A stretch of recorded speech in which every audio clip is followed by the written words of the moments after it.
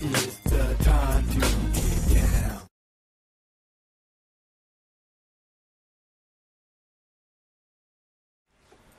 It depends on. I mean, it depends on what he's doing. I mean, I wouldn't stand Oh. behind him Okay, if I didn't situation. back the policy. I wouldn't stand behind it. You TT, know, so it's not going to be because he's a black president. If I didn't back what he's supporting, then I wouldn't stand behind it. TT, we brought out that the healthcare bill, $871 billion, basically guaranteed that the people who made that $871 billion were the same insurance companies that you've been struggling against all the time, and that by writing this and not having a government plan, having a separate plan, an independent plan, that when you were guaranteeing that $871 billion, you were specifically guaranteed to these specific industry folks. Now they're really looking at all that money. And I had even suggested that maybe we go 3 or 4 years down the line and just default. Ain't nothing wrong with that. You know, like I said, I was serious. I said, what if we go, we thought about it, and 871, nah, we can't do that. 220. There you go. 220. 220. And we'll call and checks in the mail. That's it. Because I'm thinking, I just told everybody, you have to learn to play these people's rules too. But I said, the plot thickens. Remember I told you, TT, see, that's like, I'm like you, TT. See, I go like, but the money, y'all, the money, I go, 871, okay, but they just guaranteed the money too. Oh no, it might not work out. It might check your benefits. Right. Check your, No, that's make sure you got some benefits. Because people were saying, oh yeah, they can charge you whatever they want. Okay, all right. Well, we wanted, They're already doing it.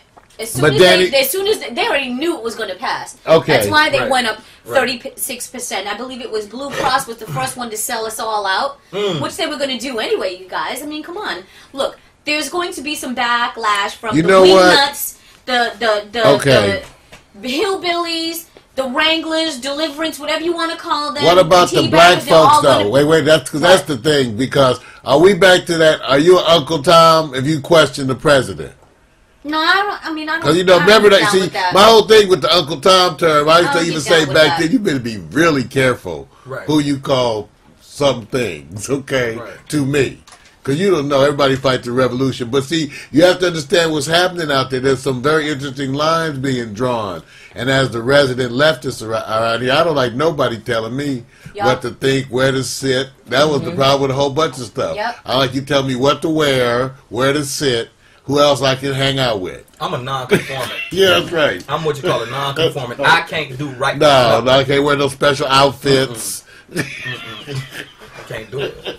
I got to do me. I got to do it the way I want to do it. That's why I'm single. I don't want to take out the trash. Sometimes I want to come in the house, leave my drawers right where they at. That's what I want to do. That's a problem. What's the problem? Because my fresh drawers, I want to leave my fresh drawers. That's a problem. Nothing wrong with my fresh drawers. For sanitary reasons, that's a problem. Okay, but what about y'all with the panties on the shower thing? With the clean. They're not in front of you. When your guests come over, you got to step over and, you know, oh, my you got some like alligator like trying to hold on to your leg. Now that I see we have a real more reasonable balance here today, I got to ask Miss TT. Toilet seat up okay with you? No. No, you can't. You got an old fashioned in that. I'll put it down. How you tip? You tip? How you tip? You tip? Yeah. Good. Yeah, the service is good. I do. Single black women, you know, they notorious. You know that. She said, Mario starts some stuff. I mean, she say this man starts some stuff. No, they say that the sisters don't tip. That's what even the sisters. TT got class. I can tell. I'm trying to say Chicago Oprah. Say Oprah. I told you about Mario. All right. You know, okay, so, all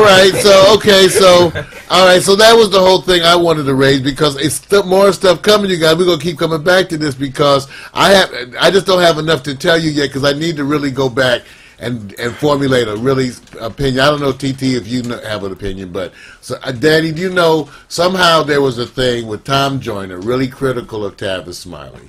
They accused Tavis of, stabbing the president. Al Sharpton's insinuating out there. Al Sharpton's out there lobbying for the president. Church. Let's see. I mean, he's out there saying, get behind the president. They had a meeting and came to some kind of agreement, and since then, Al is rounding up support in the ghetto for the president. But what did Tavis Smiley say?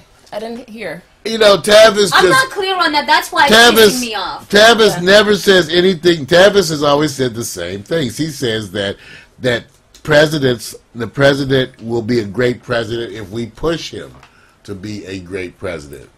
Okay, like all presidents, they need to be pushed into doing things, acts of service, things, because if not, you don't really get.